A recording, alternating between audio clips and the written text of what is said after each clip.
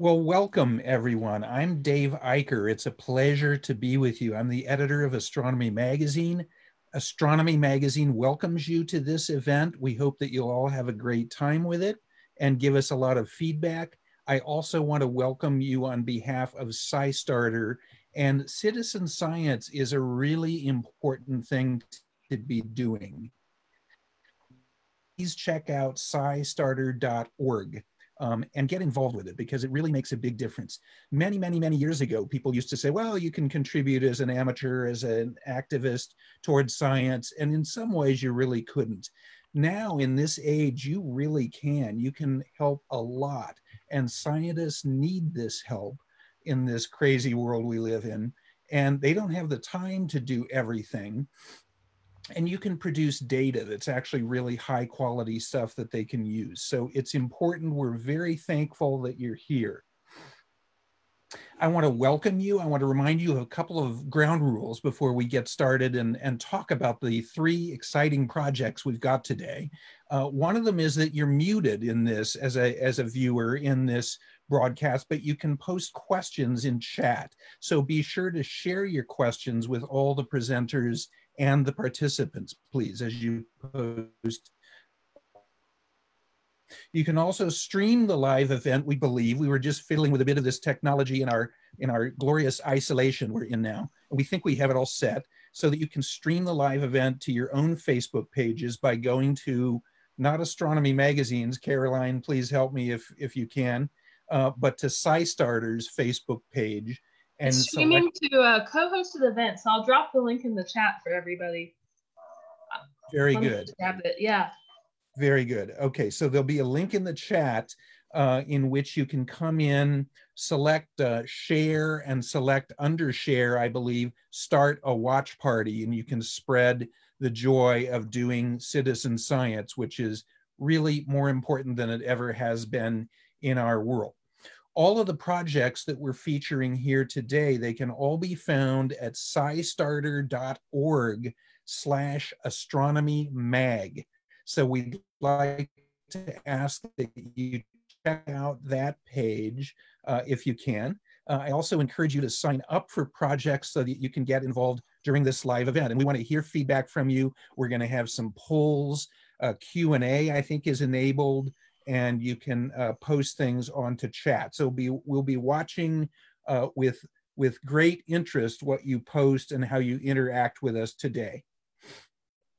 We'd like to start with a poll, in fact, if we can, and that is we'd like to ask you, have you ever heard of citizen science before?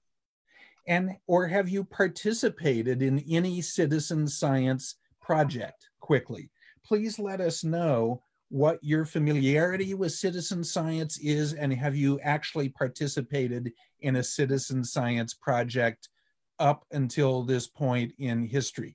We'd love to hear that, and I think we can see the results of polls as we go. Let us know what you think there. And we'll let that go for a little while, and as we're getting started with that, I want to briefly mention who there we go. We've got poll results already, lots of them. Thank you for participating. That's wonderful. And please continue to participate in these polls and let us know if you have questions and feedback. This is really what it is all about, doing this kind of an event, which really is more important now than ever in this crazy situation that we're all in on our little planet. I'll more fully introduce our three projects and our panelists. We're going to get to one by one as we get into it, but just quickly, if you could say hello to each of you, because you know I'm Dave, but we also have with us the three important people today, and they're our scientists, our project scientists. Connie Walker is going to very important aspect of astronomy that is an increasing dilemma for us, of course, those of us who love the night sky, light pollution. Connie, how are you doing today? I'm doing very well. How are you today, David? I'm doing great. Thank you so much for joining us. And we're going to hear, Connie's going to go first, so we're going to hear a lot from Connie shortly here, momentarily. We also have an old friend of the magazine of ours With us today, Sten Odenwald. How are you, Sten? I'm just fine, thank you. It's great to see you. You're going to talk about another serious issue that we have going on in observational astronomy, and that is satellite tracking. And we've got, of course, an increasingly worrisome situation with some satellites, particularly when it comes to astrophotographers in this hobby of ours. We also have with us Patrick Treithart. Patrick, I don't believe I've talked to you to meet you, though. Thanks for joining us today. Thanks a lot. You're doing okay, Patrick? Yeah, doing good. Excellent. And Patrick is going to talk about something that's very near and dear to my heart, and that is the classification of spiral galaxies, a really neat project. All of these projects are really cool that you can get involved with. So without further ado, Connie, let's get into yours. Connie Walker is an astronomer known around the world for her advocacy of dark skies education.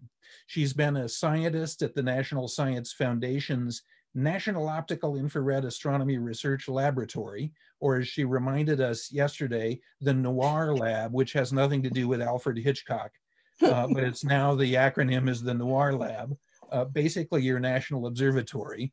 She says she's been there for almost 20 years. And this is, of course, for the vast majority of people on Earth, a major problem and challenge for us now with enjoying the night skies and our both professional science and our hobby enjoyment, because it used to be a couple of centuries ago that everyone had a great dark sky, and now we don't have that anymore. So yeah, Connie, if you're willing to tell us a little bit about your exciting project in which people can help out with analyzing light pollution. Well, since it's my passion, I would love to. Could you stop sharing the screen so I could share mine? Am I sharing the screen? Oh, somebody was. Someone was. I was, yeah. Now it's Connie, you're on. It's your turn to share. Okay, thank you. I'm getting to that point now. And can everyone see the screen? Yes. Okay, thank you. I'm putting it in presenter mode, and here we go. Okay, I am a fanatic when it comes to astronomy. I've been a fanatic for centuries, well, it's not centuries, but decades. And you can see, for instance, on this slide here, this absolutely enormously gorgeous view of the night sky, which really you can't see naked eye, but you can see with a camera. It's taken by Babek Tafreshi, a world-renowned photographer in astronomy photography. And I felt this way. So if I get too overzealous, please forgive me, it's my passion. I felt this way since I was a child, about 10 years old. We had the Apollo 8 actually orbit the moon and take this incredible Earthrise picture. And no one until that point had ever seen the view of the Earth from outside, from another basically heavenly body. And it was so inspirational. And of course you had Star Trek, the first series of Star Trek, and that just launched my career from that point on. And I live now in Tucson, Arizona, where there is the National Observatory. And at the outskirts of town, almost every night you can see a night sky like this one in the lower left-hand side of your screen. Very, very inspirational to this day. So as you can see in slide 3, I think it is now, this is a gorgeous night sky taken for a contest, for a photo contest. And it is, again, it just makes you in awe of the beauty of the night sky. If you could, for a moment, just close your eyes and imagine the most beautiful place you've ever been, where you've had, you know, so many stars you couldn't even count them, okay? And to know now that if you open your eyes and you look at the 4th screen here, we have still that beautiful night sky, but it's covered, washed out by city lights. And if you were at this point inside that city, imagine yourself inside that city looking up, what is it you think you would see? And this is the first poll, I think, whoever has the poll command. So would you see a beautiful night sky? I think that's one of your choices, with the Milky Way arching overhead. Would you see that a little bit reduced and sort of faded out? Or would you see, what was the 3rd choice? I forgot. Everyone, answer what you think you would see in the chat. give us some feedback in the chat and we'll be monitoring it there. Okay. So anyways, I'm going to probably give away the answer because I know you all probably want me to continue here. This is a view 20 years after the advent of the streetlights. Just imagine 2 decades, that's it. And this is Los Angeles in 1908. Just imagine that. And that same vantage point from Mount Wilson, another picture was taken 80 years later. So you have the same size scale here, but look at the growth of the population and the impact that the lighting has had. And the night sky, well, Mount Wilson Observatory isn't very functional these days, let's just say. So imagine what that has done. Now we look at it globally, not just from a city or a country, but globally, what kind of effect that light pollution has had. And it's as if in this picture, you have taken the stars from the heavens and thrown them down onto the earth. So you have urban constellations, basically. You can decipher where the cities are, right? And I think there's another poll right now. Are you able to do the polls? I'm not sure. Yeah, I'm manning some issues on the Facebook page. So everyone, please answer in the chat Connie's question. Can you tell where the countries are? But more importantly, actually, the question I wanted to ask at this point, right before this next slide, was what kind of impact do you know that light pollution causes? We've already talked about what it causes in terms of your viewing the night sky, how it washes out the night sky. And we already talked a little bit about how it affects astronomical research, but there are other impacts that are closer to your life that it affects. So can anyone in the chat come up with, and I'm trying to get the chat going here, and I'm sorry, I can't even see the chat. Don't worry, Connie, I'm monitoring it for you. People are saying they love driving the rural roads in Ohio at night because so much more can be seen. What kind of answers? Other answers do you have? Someone said confuses baby turtles. There you go. That's one of the huge points. I mean, you have the glare, like you said, from the lights of a car. You have the baby sea turtles being confused. That is a huge issue. That is one that's very endearing to my heart, especially. And what are some other ones you might think of? Someone said confuses migrating birds. Window collisions? Oh, I love these answers. That's perfectly right. That's perfectly right. So as you can see in this slide here, it actually also impacts energy because it's wasted energy. If you are not directing that light downward, you're wasting it by directing it upward. And all that wasted energy is just, wasted. And there's issues actually with cost related to that energy consumption. There's also issues with if you're like a robber and you want to steal a car from there, there's so much glare, you have a better chance. So there's safety issues too in terms of that. But what is also important, I think, is how it disrupts your circadian rhythm. So health issues for humans.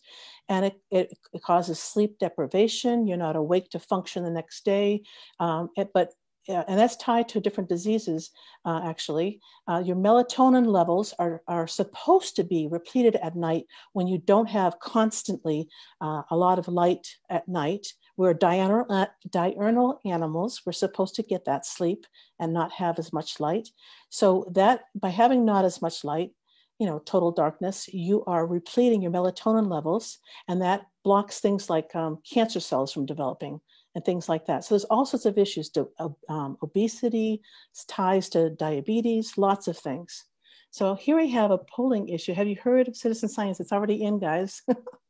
Most of you, 84% have heard. That's pretty high. I don't know why that came up here, but it did. But the fourth thing that really is incredible is what you've already touched on, a few of you, which was the effect on wildlife. They cannot speak for themselves. You have to speak for them. And there's so many effects that on wildlife. Like you said, the sea turtles are disoriented because they get attracted by the lights on shore instead of the starlight glistening off of the ocean. And so they go the wrong way. You have the migrating birds that see the lights in the building and they think it's sunset. They go head towards that, circle around. Either they are affected by exhaustion or they actually collide with the windows. And there's 1 million birds each year in the US that die this way. It's kind of unfortunate. So lots of things for animals and insects that are affected by high levels of light pollution. So here you have Kitt Peak. This is a nearby observatory to where I live in Tucson. It's 65 miles away, but you can still see the effects from Tucson glowing, even though we have strict lighting laws. But this is what I'm trying to say here. It's a global issue, but you can have local solutions and everybody can take part because this is one type of pollution that is easily fixed in your own home even. So, and what I'm talking about, I'm going to give away the punchline because I think I bypassed another poll, but that's okay. This is obviously an answer that most of you would have thought of, and I'm sorry I should have made it a poll, but it's shielding your lights. You normally don't have the option to turn your lights off. You must leave them on. So what can you do, basically, is the question, to leave them on, but have a light go down and not up. And actually the poll added another line. You want to see the source, not the source of the light, but you want to see actually the effect on the ground, right? So for instance, instead of having the scene on the left-hand side of this picture, you end up having the scene on the right-hand side because you are simply shielding. It takes away the glare, it takes away the trespass into your home of the light. It takes away the inability to see a starry night sky. It's a win-win-win situation. So that was the best solution you could possibly do just as a homeowner yourself. But the other thing you can do to help reduce light pollution is to actually take data that can be used in various ways I'll explain in a moment. And this is, unfortunately, I was kind of silly. This is the only page on which I had put the link to Globe at Night. This is, you can also go through SciStarter.org, but if you want a direct link, which SciStarter gives you on our Globe at Night page as well, this is the link to our website at globeatnight.org.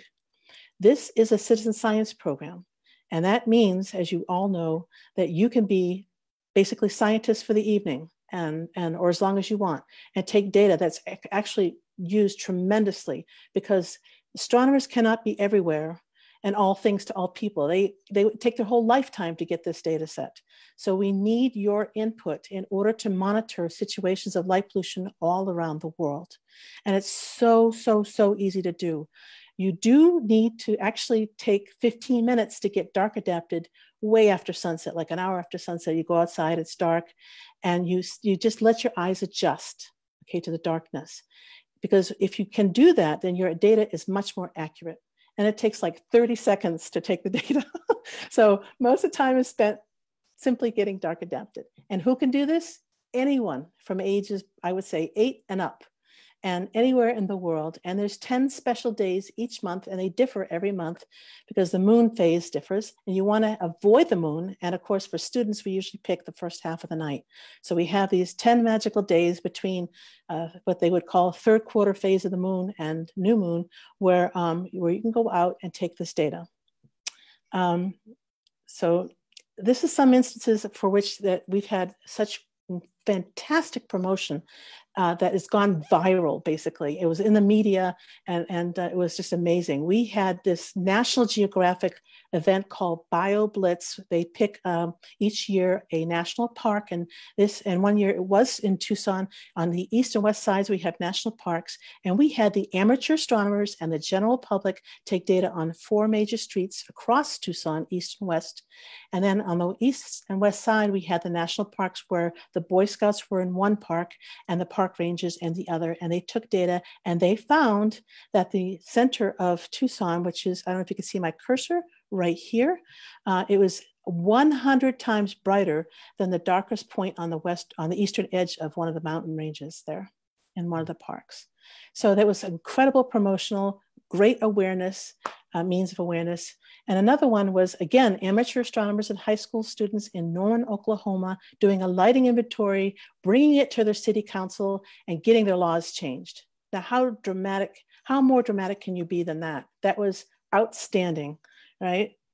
And then we have students in colleges taking data for us, like every minute, every night for a year. It was automated, and comparing that from the center of the city to the outskirts of the city and to the observatories that were 50, 60 miles away, right? And the darker the sky you have, the higher this curve is going to be. So you can compare these two curves. They're on the same scale. And you can see that, and this is the different seasons, you can see how things change and how it's important to know when and how things change in order to, try to make a difference if you need to.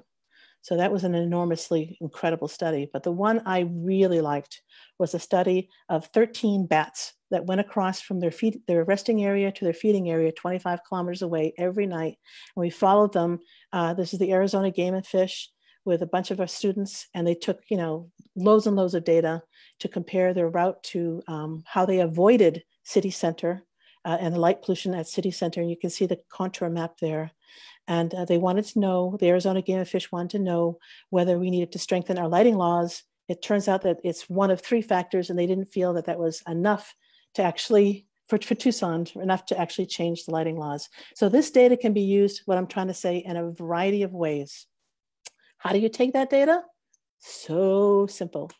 You're not counting stars. I have to say this, okay? Please don't count stars. For people in national parks, you'll be there all night. So, but for people in the cities, a little bit too simple. So let's look at the national park. And this is for the constellation last month. I apologize. This month is Leo. Last month it was the fabulous constellation of Orion. And this is like what you would see in the national park. You have so many stars. If the stars in Orion were not as bright, you wouldn't see it basically against the background stars. But so you're just kind of looking for the faintest star and comparing it to 7 maps I'll show you in just the next slide or so. And so the map you choose is what you actually see in the night sky. So that's the point. The map you choose is the closest resemblance to what you see visually in the night sky. So this would be like New York City. So that same map I just showed you would get obliterated by light pollution, basically, and you'd only see the brightest stars, not the faintest stars, okay? And then lastly, this is another one that's sort of in between where you see from most medium-sized cities like Tucson, okay? So that's pretty much all you have to do is choose one of these 7 maps, very, very simple. And that's your data, basically. And how you do this, I'll show you in a moment, but I'll give you an overview right now. You are going to answer just a few questions. That's it. If you have a smartphone, the first question of when you make the observations and where you make the observations are going to be automatically entered onto your phone, and you don't need to do a thing. But if you don't, you can easily answer those questions in just a second. And the third question here is where you're going to input your data. And you're going to see by touching these little thumbnails on the bottom, it's going to make it a bigger picture here, and you choose which one most resembles your night sky. The fourth one here is just you're choosing your weather, basically. Is it clear or is it overcast? And I hope you don't choose the last one. If you take data at that time, that data will not really be useful to us, I'm sorry to say. For you amateur astronomers out there, if you have a sky quality meter, and I'll show you that in a second, you have a place to put in the data in number 5, but let me tell you, you don't need to do it if you don't have it, it's optional. This is a sky quality meter, very briefly. This is about the size of a pack of cards. As long as this sensor is upwards and not down, and you press, you hold it overhead and you press the start button, you get a reading. The bigger the number, the darker the sky. And sometimes if it's a really dark sky, it'll take a long time to integrate. So it'll go beep, beep, beep, beep, and keep beeping. That's a good sign, I'll tell you. These are our dates. The next one, as you can see, the campaign is starting on April 14th. I hope you'll join us. And let me just show you quickly our website. And I don't know if I have to, can you see that website or not? Do I have to share that? We can see it. Oh, wonderful. So here's our website. The report page, you just click on report. It comes up and you could put it on night version if you'd like to, so that doesn't destroy your night adaptation, your vision at night. And you can put on allow local access. And that usually, I guess I did it too late. Usually it puts your time and date, which is right now. Oh, you're still in presenter mode for PowerPoint. So if you click the hyperlink, it should take you to the website. If I did do that. Oh, okay. So maybe exit presenter mode. Okay. Oh, sorry. No worries. Thank you so much. Yeah. And then can you see it? Do I have to re-enter? Just share your screen. Okay. Like that. Click share screen at the bottom of the Zoom window, the green box. Yeah, I know. What it does when it gets me in this mode is it doesn't let me get out. That's the thing. So I'm going to end this show. And let me see if I can get back into your mode again. Okay, here we go. Yeah. Yeah, that's why I was asking earlier. But let me get to the website and share that for just briefly. And you can see here's the report page. You see that now? Yep, we can see it. Thank you. Thanks. I'm sorry about that. And you can see that you allow access if you want to, and then put the date and time in there. And you could put, if you don't want your street address in here, put the nearest corner from where you're taking your measurement. So if I'm at my work location, put in 950 North Cherry Ave and Tucson, AZ, USA. You don't have to put the country usually, but it goes there, and boom, you're there. And then you just pick oops, sorry. You just pick what map you'd like to choose. I would say that it's closest to number 4. And you can see here, notice that Leo has this wonderful backwards question mark. That's what I wanted to show you.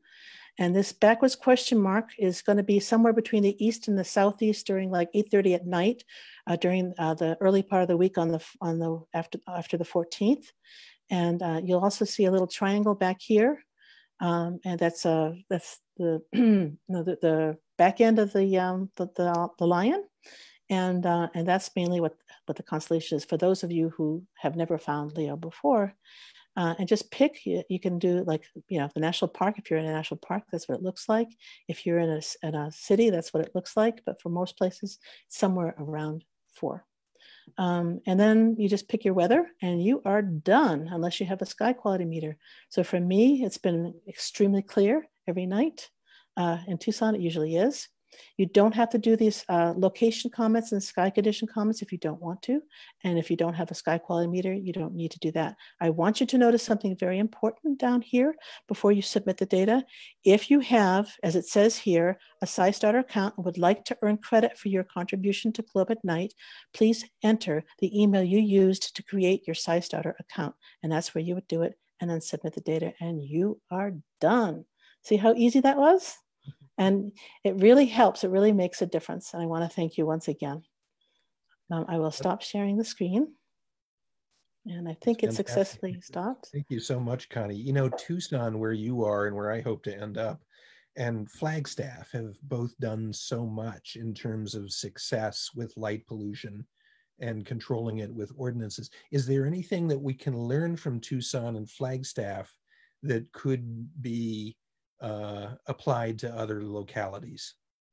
Yes, we recently actually did a retrofit, and what's happening to lights is that you can no longer get low pressure sodium lights, so you have to actually use LED lights, and you have to know what types of LED lights to use. That is, the ones that they say are more warmer, which is just totally opposite what you would think of. And they have a more reddish and yellowish color than the cooler lights that are more intense and not as, to a lot of people, not as natural. So you want to get more energy efficient lights, not maybe have as many out there.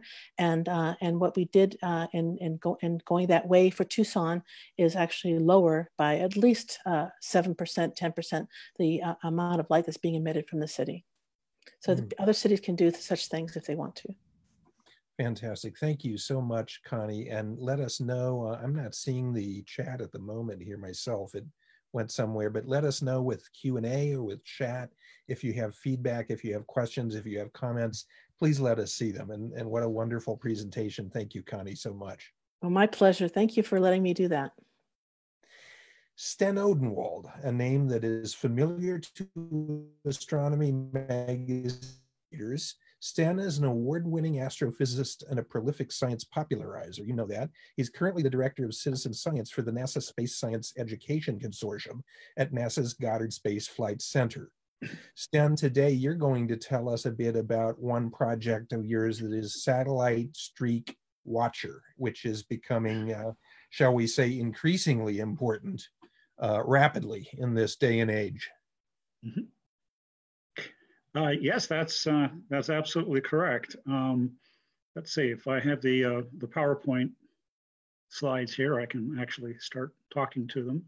But meanwhile, when I started out as an amateur astronomer in my teenage years, you know, it was kind of a novelty to have, you know, while you're photographing the constellations and things with your homemade telescope, you know, every once in a while you'd look up in the sky, you know, an hour after twilight, and you'd see this satellite going across the sky, and it would just be quite amazing. You know, it's the dawn of the space age, and we're just starting to put satellites up, and wow, there is a piece of human technology going across the sky in the twilight just after sunset. You know, how great is that? You know, and meanwhile, you know, you sort of continue being an amateur astronomer, you know, taking photographs and learning the techniques of astrophotography, and, you know, buying your cameras at the flea market and putting them on your telescope and trying to take the ultimate photograph of the Orion Nebula or some deep sky object, you know, for your own personal satisfaction. And, you know, there are those satellites up in the sky, you know, and there weren't that many of them, so you didn't really pay them much attention. But what has now happened is that, you know, since low Earth orbit has become so enormously commercialized and is prime real estate for defense satellites and things like that. Well, let me say at this point, I really do need the PowerPoint since I'm starting to talk about. Yeah, there's one. Your slides are, so just let me know when you want to go to the next slide. I'm currently sharing them so everyone can see. Okay, fine. Let's go to the next slide. This is what low Earth orbit looks like, very crudely. That's the orbits between about 120 kilometers above the surface of the Earth up to about 500 to 600 kilometers. And of course, that's the stomping ground of the International Space Station and a whole host of satellites. Well, you know, even as these are going up in the sky, you know, and being used commercially, you know, as an astronomer, you know, you didn't really pay them too much attention because, you know, you knew where they were, you knew that their orbits, you know, what they were, and you could calculate for any given time, you know, when they would be streaking across the sky. And, you know, you'd make allowances for that. If you look at the next slide, the early constellation satellites, one of them was the Iridium constellation. And some people began to notice that, you know, when the sun reflected off of these solar panels at just the right angle, you would get these flashes in the sky. And if we look at the next slide, this is what an iridium flare looks like. And they would be happening about once every night from just about any given location that you happen to be on the planet Earth. You could actually figure out when one of these would occur by going to services like heavensabove.com, and they would give you for your latitude, longitude, and day, you know, when the next flare would happen. So if you were a photographer or a very bored amateur astronomer, you know, you'd get your camera tripod out and your digital single lens reflex camera, and you'd wait for that flare, and boom, there it would be. Well, okay, so that was kind of fun because you'd only have one of these, you know, bright, obnoxious flares maybe every night or so, and you could still do a lot of fun astronomy, you know, as an amateur and also as a professional. Next slide. Then, of course, you know, when the International Space Station went up, you know, oh, this was a great target of opportunity. On the left is what you would see if you were in space approaching it, you know, for docking. But that figure that you see on the right is a photograph of the International Space Station taken with a 10-inch amateur-built telescope on the ground. And the way you do that is you take your smartphone, put it in video mode, slap it up against your eyepiece, and wait for the space station to come through your eyepiece field of view. And once again, you use services like heavensabove.com to figure out the exact timing and the exact pointing direction and things like that. And it's now a great sport for amateur astrophotographers to try to take the definitive picture of the International Space Station at high resolution from the ground using the smallest aperture telescope they can use, including a pair of binoculars. So, okay, that's fine. You know, if you're an amateur astronomer, it's kind of cool. It's a great sport. If you're a professional astronomer, no big problem because you know exactly what the trajectory and the orbit of the space station is. So you could just make sure that when you're taking a photograph using a big honking telescope on the ground, you don't point it at the orbit across your sky of the space station and start exposing your camera at the time when it's going to be transiting your field of view, because that'll ruin your photograph. The next PowerPoint slide shows International Space Station streak across the twilight sky. These are fairly bright.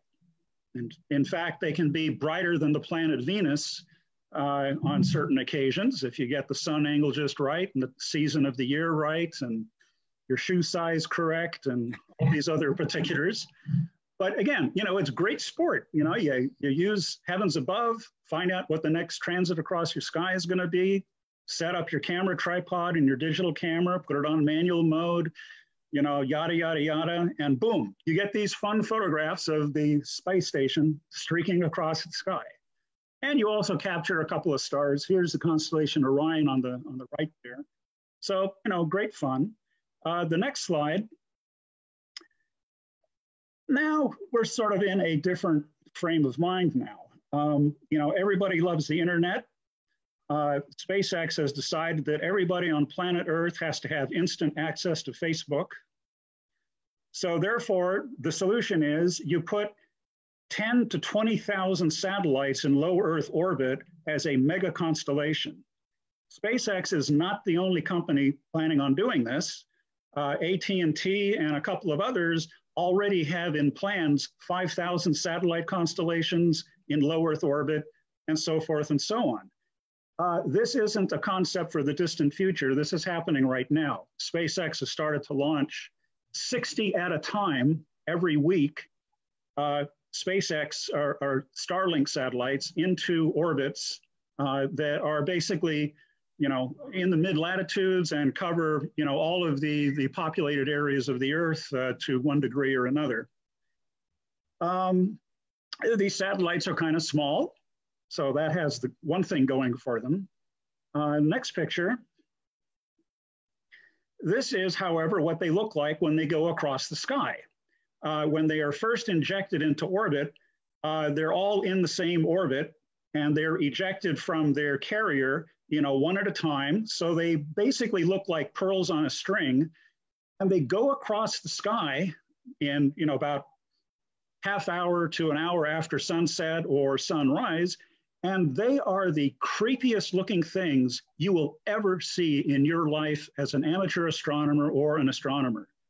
We don't ever see geometrically perfect things like this going across the sky in unison at basically a very, very fast pace. They cover from horizon to horizon in about 15 seconds. They are hustling and they are very bright. When they are first put into orbit, they can be almost as bright as the planet Venus. When they finally get placed into their final orbit configurations and planes, they're somewhat fainter. They go down to about fifth magnitude, but still, fifth magnitude is within the naked eye visibility range. So this means that SpaceX Starlink satellites are always going to be visible to humans from the surface of the Earth. And it doesn't have to be dark sky conditions. You can see this in urban, light polluted areas as well. In fact, sometimes you can see the Starlink satellites better than you can see the stars in the constellation Orion. The next picture, this is now what happens when you have lots of these satellites in low Earth orbit going across the sky.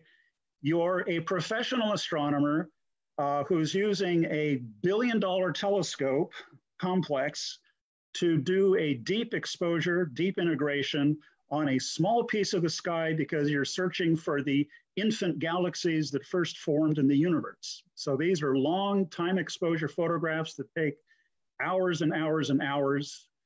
And the problem with the Starlink satellites and the new satellites about to be put into low Earth orbit is that there are so many of them that there are going to be almost no places in the twilight, early evening sky that you can point your telescope and not have something that looks like this for a portion of your exposure. Now, you can be very clever. I mean, you can consult as an astronomer the ephemeris of when these trains of satellites are going to pass through your particular observing field. And in some circumstances, you can even correct your image for these streaks. But the problem is when they get to be so numerous, eventually 10, 20, 30% of your photographic field is taken up by correcting for these streaks, which means dropping out the pixels and other things like that. I want to point out that for a deep exposure photograph, like the ones that were used with the Polymer Observatory Sky Survey, those were multi-hour photographs, and they reached 20th magnitude, 20th visual magnitude. Starlink satellites can be as bright as 5th magnitude, so that's 15 magnitudes. That's 1,000,000. These Starlink satellites are 1,000,000 times brighter than the faint stars you're trying to study in these photographic fields. I mean, it's bonkers. Well, anyway, the next photograph, the next slide, shows an amateur photograph of M51, the Whirlpool galaxy. I mean, this amateur spends a lot of time trying to set up the photograph correctly using the camera and using stacking and filtering and calibration techniques. You know, the time exposure is on the order of, 20 minutes to 30 minutes. And this is what happens. You know, you're trying to photograph the perfect picture of this galaxy, and all of a sudden this armada of satellites starts streaking through the field. And it's not like these satellites in this photograph are particularly bright. They're only about 5th magnitude in this field. And so that means that amateurs trying to photograph uncluttered star fields are going to be beset with this sort of a problem for the foreseeable future. And now things get worse, because in the next slide, this actually looks pretty. This is actually a drop dead gorgeous picture, and it's bizarre because you've got the Starlink satellite streaks, which are geometrically perfect lines, and this wonderful, Orion constellation on the left, and you have the streaks going through the Pleiades just above the treetop there, and you can see the Hyades star cluster and Aldebaran just below the streaks. Gorgeous picture. And if you're intending to photograph something like this because you think, humanity's technological touch to the night sky is something that you would like to have a big photograph of for your den, then go for it. This is what you're going to get all the time. But if you're an amateur that wanted a large field photograph of the Milky Way to look at dust clouds and things like that, which is now currently a popular thing to do, you're going to have these streaks in your field that, in this case, they basically trashed your photograph of the Pleiades at the same time you're trying to look at the emission nebula around the Pleiades cluster or dark clouds surrounding the whole ensemble. So, it's going to limit the kinds of fun projects that amateur astronomers can do. And it certainly limits, because of the complexity of correcting for these things, what professional astronomers can do. The next photograph, the next slide, shows another kind of a photo. You take your camera, you leave the shutter open for a couple of hours, and you get these star trail photos that show, the diurnal motion of the Earth and how the stars get stretched into these beautiful arcs. Well, there's a whole cottage industry of photographers that love shooting these kinds of photographs in incredibly bizarre places. And here you have Starlink satellites too. Did you want to have Starlink satellites in this field? No, but you get them free of charge, and it's really hard to set up a 3-hour photograph or a 5-hour photograph. It avoids these things entirely. The next slide. Here's just another example. I mean, I think at this point you kind of get the picture. Here's another photograph in the next slide. Beautiful picture. This amateur was just absolutely delighted to get this beautiful portrait of the Orion Nebula, complicated setup, stacking and calibration and dark field subtraction and bias subtraction. and he gets Starlink satellites. So this has become commonplace, not only for amateur astronomers, but now for professional astronomers. The next slide. Oh, okay, we're already at the end. Well, go back to the previous slide. What I decided to do is I became interested in this whole idea of satellite streaks. And because I'm also interested in finding clever uses for smartphones as part of my NASA education activities, because they're mobile data gathering platforms that everybody has, I kind of put two and two together and decided that, hey, is there some way that you could put a smartphone on a camera tripod and photograph these Starlink satellite streaks? And of course, the answer to that is absolutely yes. You can do that pretty easily. Some of the modern smartphone cameras produce the most amazing photographs of the Milky Way that you've ever seen in your life. They're just absolutely incredible. And they are perfect devices for recording these kinds of streaks as well. So I decided to create a citizen science project where I'm asking people to get out their digital single lens reflex cameras, their Nikons, their Pentaxes, whatever they have, put them on a tripod, go to heavensabove.com, find out when the next satellites are going to be streaking across your sky, and then go out there and photograph them. And after you've done the photo, upload that photograph to the Satellite Streak Watcher project, which you can get to from SciStarter.org. Or what you can do is you can open up your smartphone store and download the app called Anecdata. That's ANECDATA. You open up that app and you register to become a member of the Anecdata community. And then you can select among the 300 projects, citizen science projects, the one called Satellite Streak Watcher. What you then do is upload that photograph that you took, either with your smartphone or with your digital camera, to the observation page on that project, indicate what the constellation was that you were pointing at, and the data page does the rest. It basically records what camera model you were using, what your latitude, longitude was, your time of day, your blood type, and your hat size. I'm sorry, it doesn't do that. And all of this information can now be put together not only into a gallery of images that you can observe, you can look through yourself, but also it produces a GIS, geographic map of all of the observations that were made by people in that project. And you can, it's projected on the world, so you can see contributions by people in India or the Midwest or California or Alaska or what have you. Currently, there are about 250 or so members, and they've contributed something like about 40 images so far. Many of them are absolutely stunning.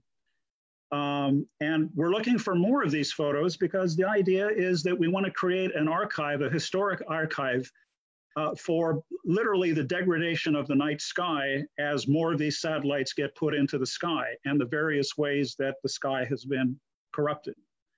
And so that's basically the presentation. I hope you will join the program, and thank you very much. Thank you, Sten. And Connie and Sten have both shown us here that we have a lot of work to do in citizen science and in science overall to make a better future for the night sky so that people will know about astronomy, the only science that you can really literally share the same laboratory as amateurs and professionals.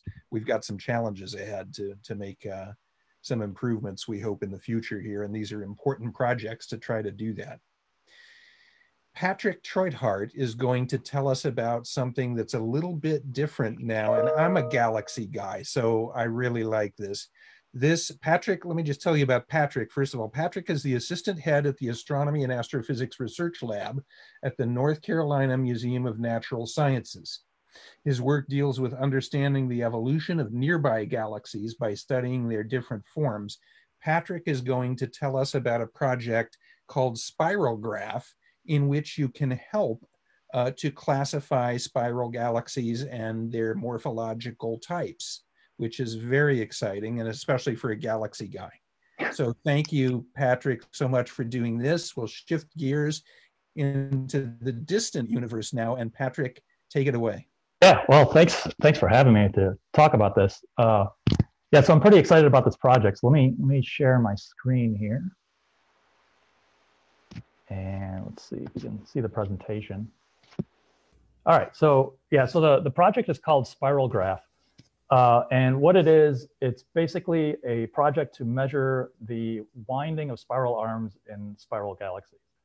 And so let me just, so what I'm gonna do is I'm gonna give you just a brief overview and a little bit of background about it, but mainly what I wanna do is actually take you to the project and show you how it works, and just kind of get hands-on with it and show you how it works to begin with.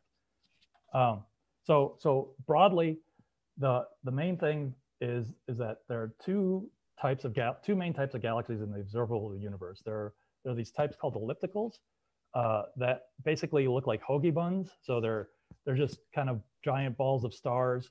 And if you could imagine taking one and just rotating it in any direction, it would just basically look the same. There's no real structure to them. They're just very kind of smooth, bright balls of light. And to me, those are kind of boring. So I'm more into spiral galaxies myself. So if you look at the Hubble tuning fork here on the right side, you see that there are spiral galaxies. And again, these look like pinwheels, right? They tend to have like a bulge in the center and then spiral arms coming out of the bulge.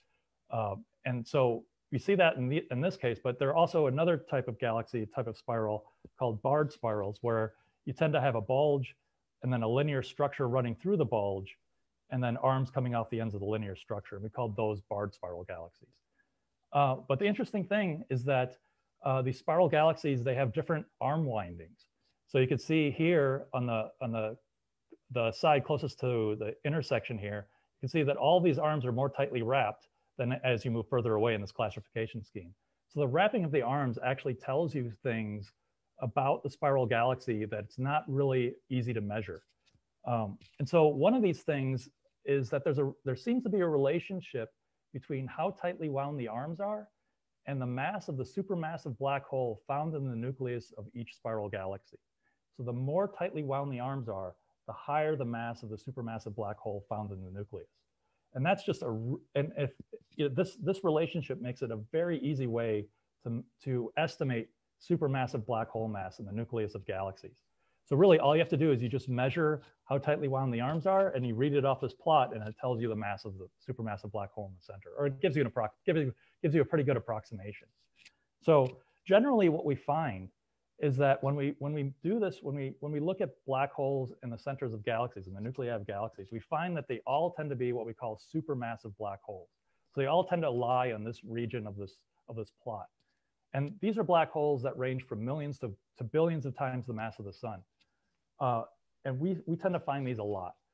The issue is that the interesting thing about this is that we don't know how these galaxies form supermassive black holes, because we see these things forming very early in the universe, basically right alongside as galaxies form. And it's not clear how these galaxies can form such large black holes in their nuclei so quickly. And so one thing to look for is something called intermediate mass black holes. And these are black holes that range from thousands to hundreds of thousands of times the mass of the sun. And these are very rare. There are maybe a dozen candidates, and maybe, I'd say a handful, let's say 5 actually confirmed intermediate mass black holes. And so the issue is so what we think is that very early in galaxies formation is that potentially whatever the mechanism is, that potentially these whether it's like gas clouds collapsing directly into seed black holes, or small stellar mass black holes merging and forming eventually supermassive black holes, whatever this process is, that at some point they have to travel through this intermediate mass black hole range to reach the supermassive black hole range. And so one interesting thing we can do with this project is try to find galaxies that potentially harbor intermediate mass black holes in their nuclei. And if we are able to do that, maybe we can try to understand why the black hole in that galaxy has not reached supermassive status. what is different about this galaxy compared to basically every other galaxy that makes the environment for this black hole different and that it hasn't reached supermassive status.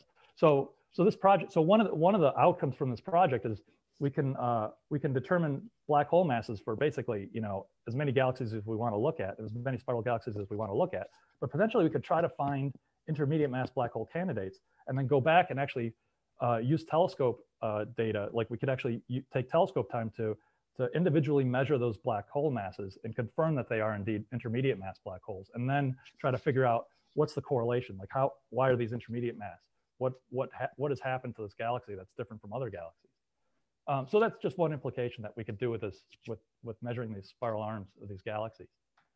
Okay, so let me just get right into it. So the way the project works is the project is basically ask you two questions. One is to identify the galaxy that we're showing you. And what we're doing is, so basically every galaxy that we're showing you, we think should be a spiral galaxy. So we've taken this data from Galaxy Zoo, where people have already classified these galaxies. And we've pulled out we pulled out a bunch of galaxies that have been classified as spiral. But what we've noticed is that some of the classifications aren't actually right. And so what we need you to do is actually reclassify them. And just to confirm that it is a spiral galaxy. And what we've found so far is that really most of them are spiral galaxies. Really about 95% of them are spiral galaxies. There are only 5% so far that really aren't spiral galaxies. So when you go through this identification procedure, you know, don't be surprised if you keep saying, okay, this is a spiral, this is a spiral. Why are you asking me this? But most of them will be spiral galaxies. But the way we worded it is, you're going to be shown a picture of a galaxy, and the galaxy should be centered in the image, and then it's going to ask you, is it a smooth or merging galaxy, or is it a structured and not merging galaxy? And basically what that means is, if it's structured and not merging, it basically means it's a non-interacting spiral galaxy. If it's smooth, it's, you know, like an elliptical galaxy. Or if it's merging, then it's maybe a spiral galaxy that is significantly distorted, like the arms are kind of thrown all over the place. It's not really symmetric in a broad sense. It looks weird, and it doesn't look like a normal kind of spiral galaxy. And so we basically have you break it out into those two things. And if you say it's a structured and not merging galaxy, then we ask you to trace the arms in that galaxy. And then what we do is we aggregate everybody's tracings, throw away the image, and then measure the tracings and figure out how tightly wound the arms are. But if you determine it's a smooth or merging galaxy, then you don't do anything else with that galaxy. We just show you another galaxy and ask you the same question again. So what I have is a couple poll questions where I'm showing you pictures of galaxies, and I just want to kind of get you used to seeing really easy examples of galaxies. So let me see here. Oh, there. Oh, shoot! I kind of gave it away. All right. Well, this one's easy though.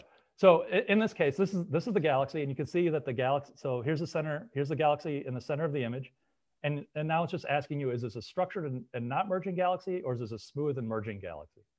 And so, what do you think? Is it either smooth or merging, or is it structured and not merging? We have the votes coming in so far: 100% for structured and not merging. Yeah, because I think I gave away the answer though too. But yeah, this is a really good example. This is a really good example of basically a non-interacting spiral galaxy, and this is like the perfect case, really. So don't expect to see a lot of these. But yeah, that's right. So this is a structured and not merging galaxy. If we move on to the next one, we'll get the poll for the next one. Oh wait, I guess I have to close my poll window.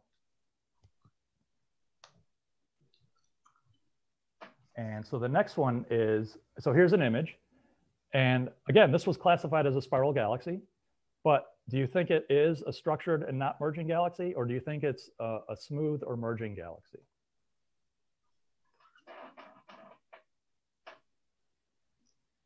And I actually don't have the poll window up, so I don't know if it's taking. Let me relaunch it. Okay.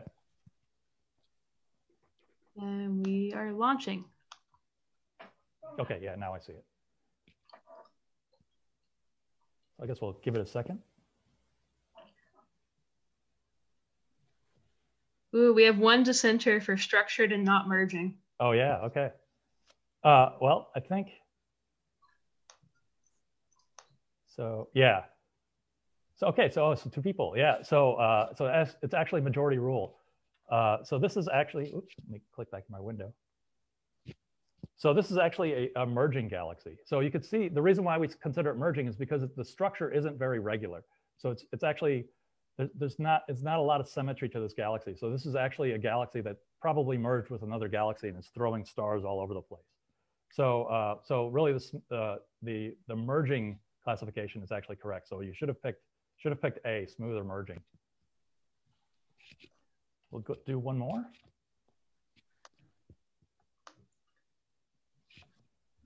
And so again, so here's another example of a spiral or what was classified as a spiral galaxy.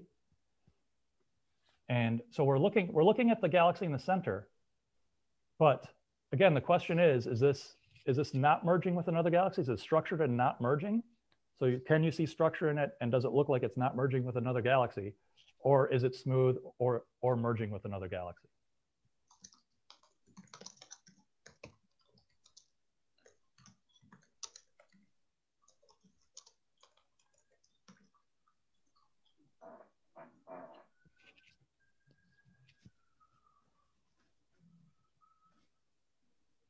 So do we have the numbers in? Yes, we have 92% for smooth or merging. Yep. So that's right. Yeah. So this, you could see here that there seems to be a weird asymmetry right here. That's probably another galaxy right here. So this is actually a merging galaxy. All right. So the last one's going to be tricky. So so this is the image, and this was classified as a spiral galaxy, but you're trying to identify the galaxy in the center of the image. So is the galaxy in the center of the image, is that smooth or merging, or is it structured and not merging?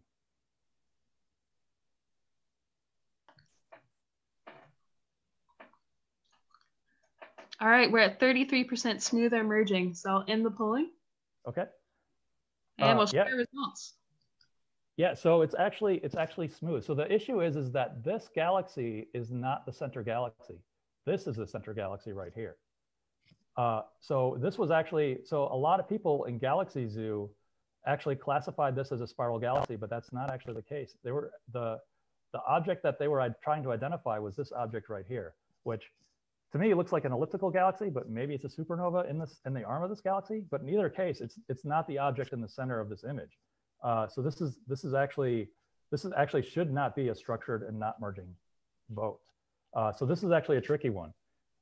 And so sometimes, I mean, this is rare. This rarely happens, but this does pop up occasionally.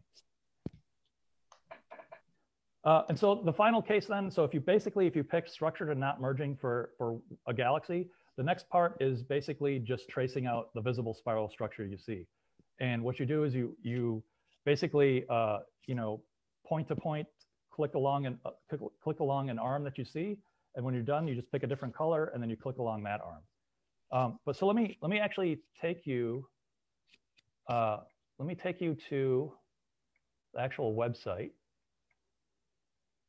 And so can you guys see my my web page here?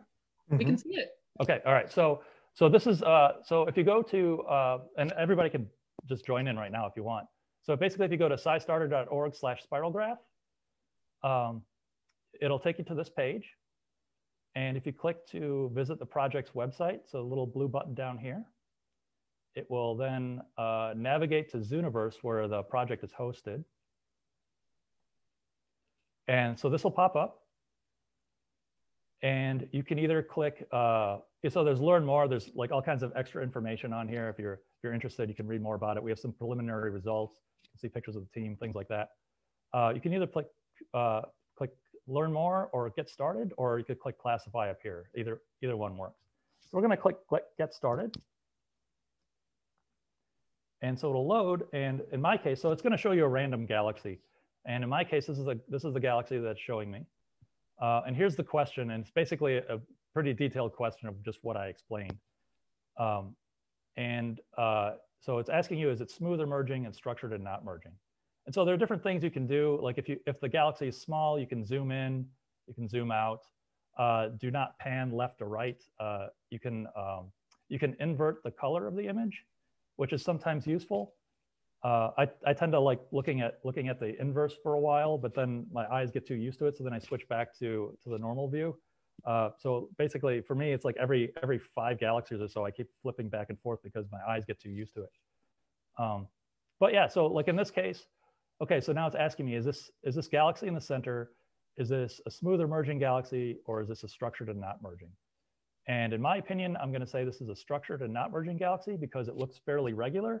You know, there's not any kind of weird craziness going on with this galaxy. It looks pretty well structured, looks, you know, fairly regular. And then you click next. And then it gives you like all these different options for colors. And you have to pick at least one and draw at least one. And so I'm going to pick the yellow color. And you just want to trace out the visible spiral structure that you see. And so here's one arm. And then I'm going to click another color. And then here's another arm right here. And then I think I see maybe a third arm right here. And so what you don't want to do, so this galaxy actually right here has what's known as an inner ring. And so you don't want to trace out the inner ring. You don't want to trace out the bar if it has one. You don't want to trace out the bulge. You just want to trace out the arm structure that you see. And I mean, don't worry about it if you just trace the arm structure that you're comfortable with seeing. I mean, it may not go all the way down into the inner ring. It may not go all the way down to the bar. It may not go all the way down to the bulge. They may just be arm segments. And so just trace out what you feel comfortable with saying that, yes, this is a spiral arm. And when you're done, you just click down here and you can either click done and talk. So if you want to say something about it, like, you know, there's a weird thing in this image, or I've seen this before somewhere, or something like that. Or you could just click done, and then it'll just show you the next galaxy. And that's basically it. So, I mean, like me talking through it, we did this in like a minute. So you could blast through a bunch of galaxies like in half an hour. You could probably do 30 galaxies in half an hour if you're really good at it. But the thing is, like some of these are difficult. Like this one's a weird one. And so if you're not comfortable with doing this one, you can always just refresh the page and it'll just show you another random galaxy. And maybe it's one you're more comfortable with. And so you can just keep going and just go all the way through it. But what I'd recommend though is if you don't have a Zooniverse account either, what I'd recommend is that you log in and you create an account so that way we can attribute, you know, we can attribute, you know, your classifications to the project, because, you know, we want to give credit to people who are really helping. And so one thing that we do is we have a monthly leaderboard. So we try to recognize people every month who have contributed a lot to the project. So in March, we had a bunch of people work really hard. And so last month in March, the top person did 545 classifications, which is astounding. That's like the best we've ever had. So that's ridiculous. But yeah, so if you're really into it, you know, you'll be recognized. So, but yeah, and we appreciate it. And the thing is actually this morning, we just finished our first set of 1,000 galaxies. And so I actually had to upload the next set of 1,000. So right now we only have 73 classifications and 0 completed subjects out of 1,000, but that's just because we just started a new batch. And so I'm actually really excited to see what the data is that we just completed. So I'm going to try to start analyzing that next week. So I'm really excited about that. But yeah, so I'm just going to leave it there. And if you guys have questions, I'm really happy to answer anything that you want to talk about. Excellent. Thank you so much, Patrick. That's fantastic and takes us out into the deep universe with citizen science as well. I just wanted to reiterate for everyone as well as a reminder, all of the projects we featured here today can be found at scistarter.org/astronomy-mag. I encourage you to sign up for the project so you can get involved during this event and afterward. And then we'd like to give you, before I think we ask and see if we covered everything, is there anything that any of our scientist panelists want to add as an addendum? But we also want to do a final poll. Here's our last poll for the participants, if we can. Did you participate in any of the projects during this live event? If not, would you consider getting involved in one of the citizen science projects we featured here today? We'd like to hear your live poll on that, and then I'll throw it back for some closing comments from our project scientists. Did you participate in any of these during this live event, and would you like to participate in these citizen science activities through SciStarter? Let us know what you think about that. All right, we got about, I'm gonna end the poll in 3, 2, last chance, 1, and poll, share results. All right, so we've got some willing participants for the future and some people who did it during the event. That's great. Thank you everyone for watching today. I wonder if you might have any final thoughts, Connie, Sten, and Patrick, that you'd like to sign off with, any reminders about the projects, about websites, anything else you'd like to say to these great folks. Yeah, I have a comment. I was wondering if people, this was actually one of our poll questions, I think it was number 4, Caroline. I was wondering if people from a month ago, if they could tell a difference in their night sky from a month ago as opposed to, like, say, tonight, and how bright or how dark their night sky is, because I think that has changed for many people. And I think this is the silver lining to the cloud to actually take advantage of the situation that we're in and to keep looking up. Thank you very much. I think what I'd like to add is, you know, the night sky is a precious resource, you know, and if you pollute it because you don't use proper lighting on the ground, that's to the detriment of future people that would like an uncluttered view of the heavens. And if you put satellites into orbits and you don't design the satellites to be non-invasive, then you wind up with a cluttered sky no matter what the light pollution level is. So it's a precious resource that we have to learn how to take better care of before it's too late. Yeah, and I just want to say, like, thankfully all of my data has already been taken, because, man, yeah, like these other 2 citizen science projects, it's, you know, they're really important. And honestly, you know, collecting more data from the ground in the case where, you know, sky brightness is getting brighter and you know, we're getting all these satellite constellations being launched into space. I mean, it's just going to make things harder. So thankfully my data already exists, so I don't have to worry about that yet.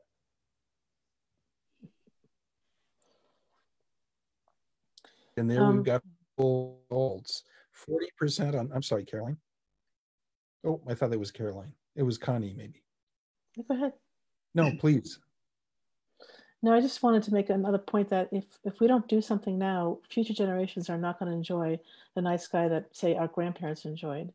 That whole cultural heritage will be lost forever. So it would be really great for people to get more active in trying to reduce the amount of light pollution we have and preserve what we have. The scary thing is that future generations are not going to enjoy the sky that we currently observed, if you can imagine what that means. So let's get back to the poll. Go ahead, David. So we've got 40% on it's darker presently, 60% brighter than a month ago, and that's the split. So it's a very interesting result there.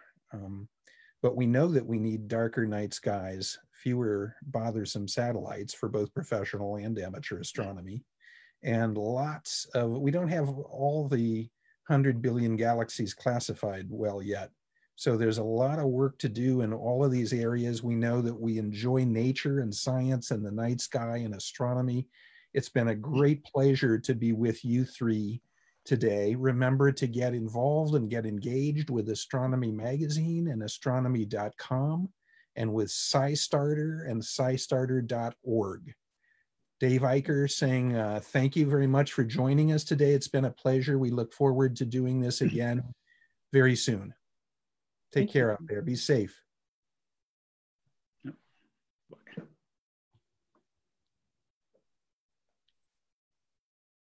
All right, and on that, we're gonna, we have lots of great feedback in the chat from everyone. I'll make sure to share the chat transcript with our panelists afterwards.